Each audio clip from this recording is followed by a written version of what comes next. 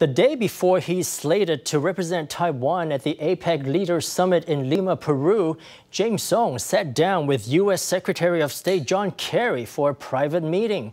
Soong opted not to disclose the details of his meeting with Kerry, preferring to focus on his trade agenda instead.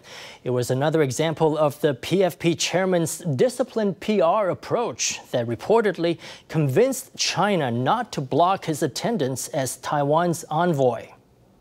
我在这个地方不就我们这个讨论的这些问题啊，多做一些描述。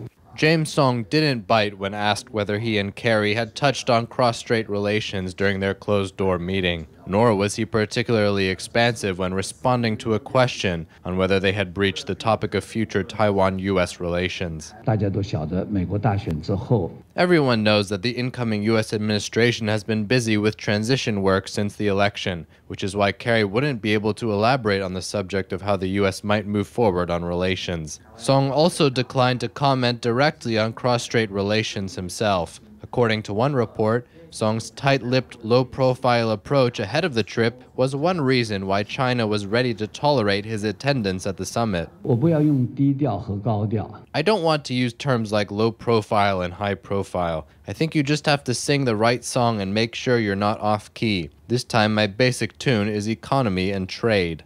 Attention has now turned to how an encounter between Soong and Chinese President Xi Jinping might come about, after reports that the two sides would make direct contact.